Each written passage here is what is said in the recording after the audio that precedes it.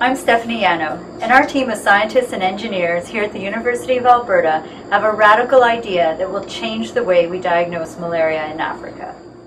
In rural villages, families have to travel a long way to reach a clinic to get a diagnosis. Together with Dr. Mbonye from Uganda, we will bring the diagnostic test to them.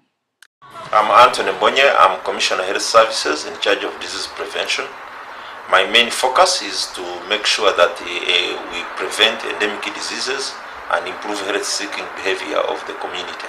Therefore, we think by partnerships with the development partners, research institutions, we could get effective diagnostic tools where we can address the issue of malaria in Uganda. Our idea is to collect the blood from the patient and test it for malaria within the tube itself.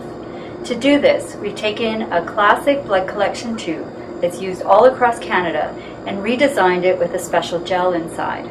This gel preserves the blood along with any viruses, bacteria, or parasites that blood may be infected with. The gel also contains all of the ingredients that we need to test for malaria. We can also stack different layers of gel inside the tube to test for many diseases at the same time. Here we see a drop of blood flow into the tube and absorb into the gel.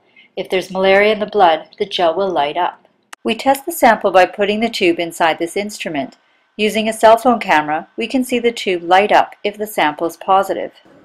What makes this idea so exciting is that it can be used by anyone. A village nurse can collect the blood from the patient and test it right then and there.